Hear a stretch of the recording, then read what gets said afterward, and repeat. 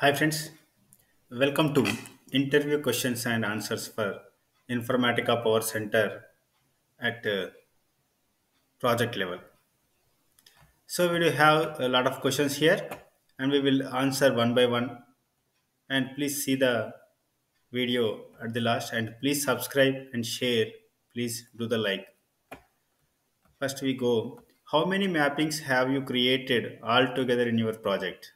So you can tell like this. I did over 35 plus mappings, around 10 plus for our complex mappings. So next question. In which in which account does your project fall? So you give your project fall in the insurance, banking, like that. So like that, I am giving like this.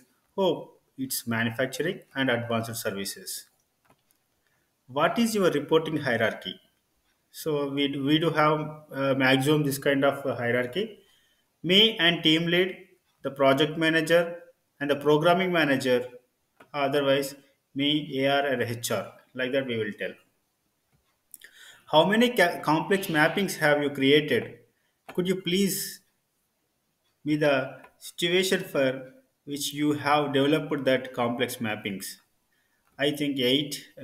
One for character by character comparison with Informatica, not possible. So written 950 lines of if single SQL code, and one for dynamical hierarchy distribution, and one for multi-byte characters means Japanese Chinese characters. We have to by using Unicode characteristics by using flat files. We will do this one and so on. Like that, we will see tell, and with the confidence we have to tell this one. What is your involvement in performance tuning of your project? Sometimes anyway performance team will take care of my code, otherwise you tell we go for push down optimization and partitioning. So we have to tell best thing is we go for the partitioning. In that we are going for pass through partitioning. Most of them using for most of them are using in projects pass through partition only. We do have a lot of partitions, round robin and hash key, like that we are having. We tell one we are using only mainly pass through partition. Okay, what is the schema of your project and why do you opt for the particular schema? Some production, there is a source for us, that's why we are taking scheme that schema. For the production environment, we give the sum underscore production. For development, the dev schema we are having. Like that, we are having. So, what are your roles in this project? As a developer, designing the workflows, unit testing, and so on. So, if we are as having at the production side, we will do the production support also. We are in the L3 team. This will discuss in the previous video. You go through that, you know how that we will to support the project.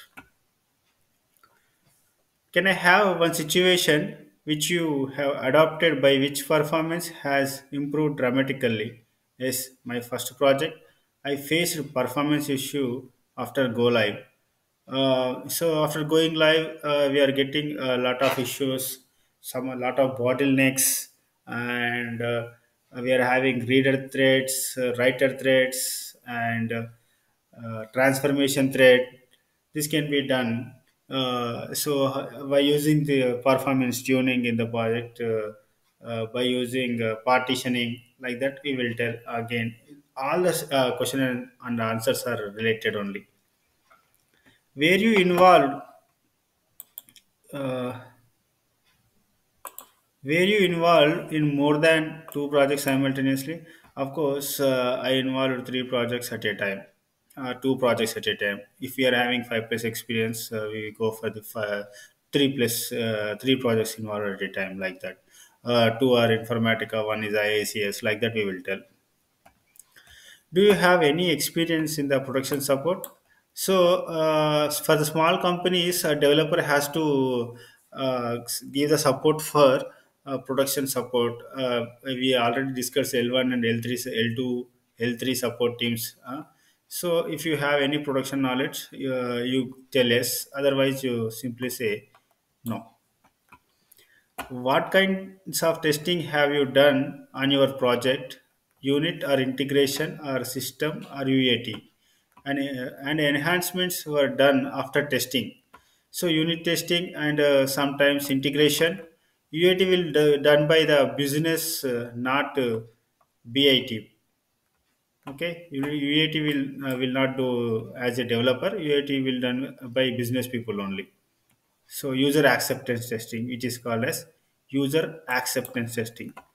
So how many dimension table are there in your project and how are they linked to the fact table?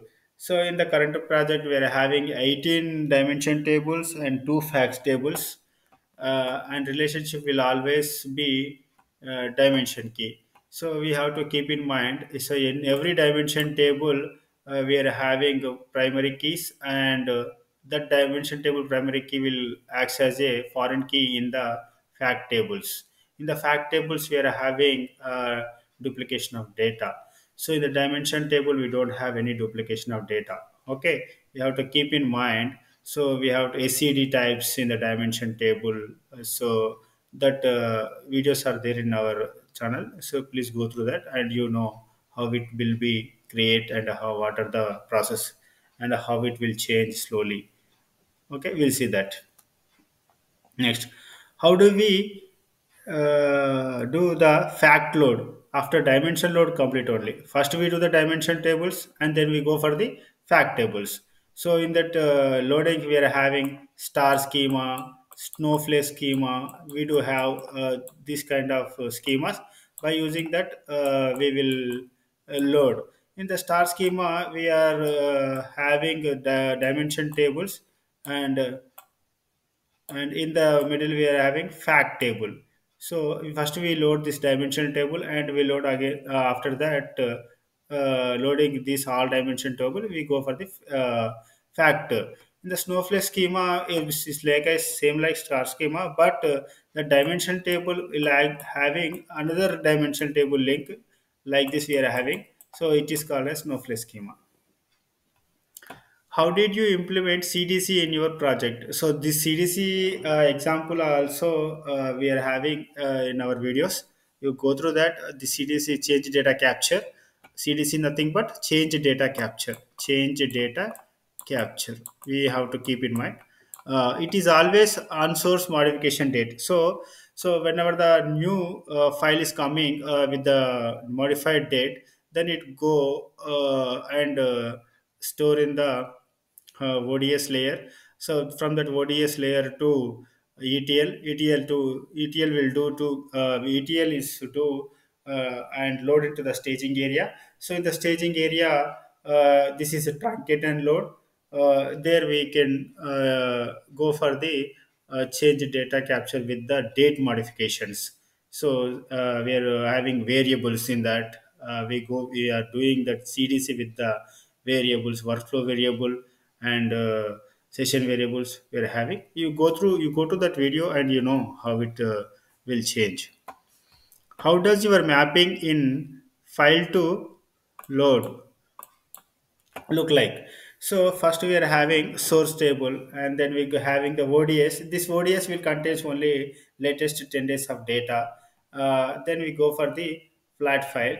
We are having the delimiter. We with the delimiter we specify that with that we will go to the we will load into the uh, uh, that is staging area.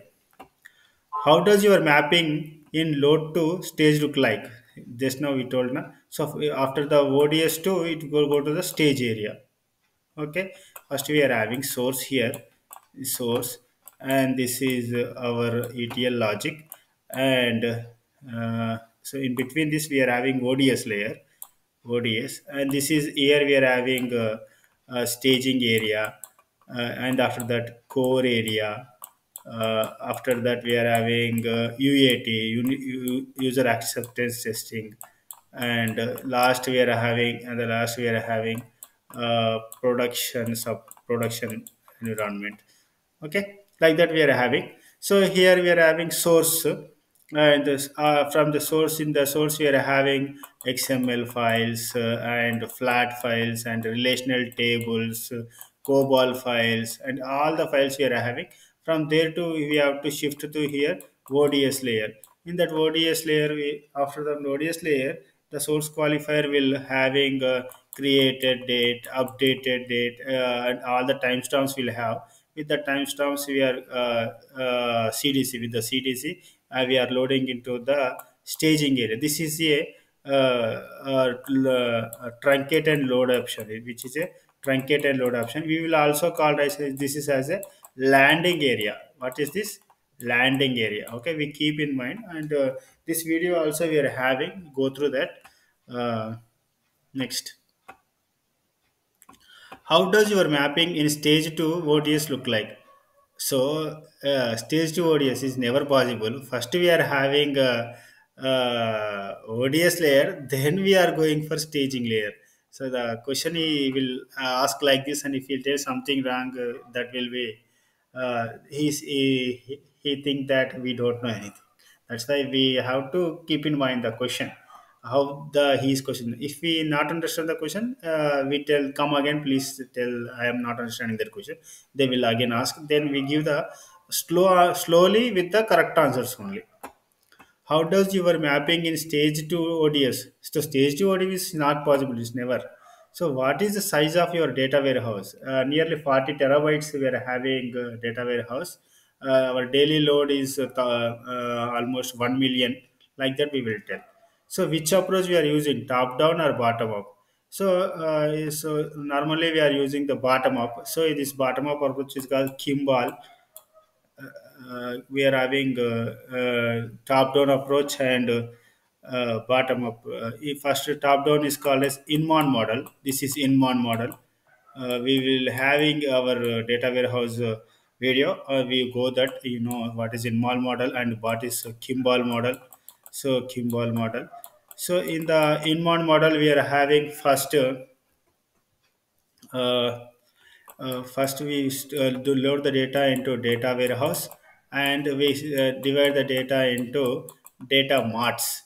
We divide the data into data marts, dm1, dm2, like that, dm3. So like that we will send the data in the data marts. So but in the we are telling here a bottom up approach. This is a Kimball model. So here we are now we are loading the data from the source to directly to data marts, dm1 and dm2 and dm3. So then again we are storing this all the data into data warehouse. This is called as bottom up approach. So first it is initial cost is low, and after that is cost will increase. So the differences also we are discussed in the earlier videos. Please go through that. How do you access your source? They are flat files or relational. Relational and sometimes flat files also. We will access the relational as well as the flat files. So in the flat files, we are having delimiters. Depending on the delimiters, we are accessing the delimiter values. And relational, we are having Oracle. Directly, we are using from ODS layer to staging area. Have you developed any stored procedure or triggers in this project? How did you use them and in which situation? So, if we know about the stored procedure and triggers, we'll tell yes, and we then otherwise we go just tell no, I didn't use it, like that. You tell. If we know only, we'll tell yes. Did your project go live? What are the issues that you have faced while moving your project from the test environment to the production environment? Yeah, I faced some issues. Which issues? The quality testing issues we'll face, and we are unable to load some data. We are getting the errors. And this can be through the session logs. We see how what error we are getting, reader thread or writer thread, and some bottlenecks. It takes much time. We have to see here throughput value, the throughput value less or more, like that. We will see all the issues we will face. What is the biggest challenge that you encountered in these projects? So we are having dynamic hierarchy, data distribution, and moving the files from Unix box to Informatica directory through shell script. Need to clean the data in flat file itself. So these are the issues we are facing. So before telling the issues, we have to know the solution also. So whatever I am giving, you have to get the solution for this, and then you tell in the interview. What is the scheduler tool you have used in this project? How did you schedule jobs using it? So by using the dollar universe, by using dollar u session task, we can use the scheduler. So otherwise you tell UC4 scheduler, AutoSys scheduler. We are having a lot of schedulers, which in which area you are perfect. You tell that scheduler name. Okay, please subscribe and share for more videos, and go for the previous videos, then you get easily this interview question and answers. Thank you, please subscribe. Thank you very much.